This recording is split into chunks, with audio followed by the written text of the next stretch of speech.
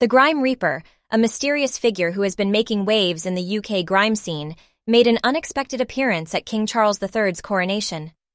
Dressed in black and sporting a menacing scythe, the Grime Reaper caused quite a stir among the crowds gathered at Westminster Abbey.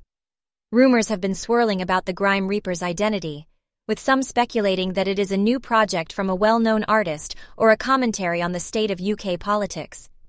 Whatever the motivation behind the appearance, the Grime Reaper's presence added a surreal and edgy vibe to an otherwise stately event.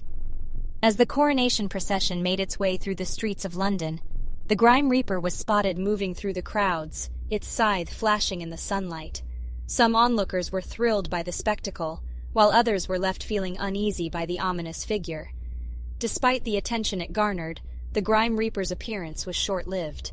After a brief moment in the spotlight, it disappeared into the crowds, leaving many wondering if it would make another appearance in the future.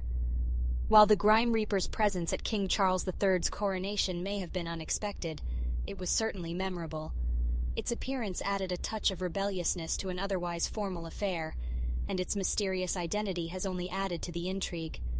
It remains to be seen if the Grime Reaper will make another appearance in the future, but for now, it has certainly made its mark on British culture.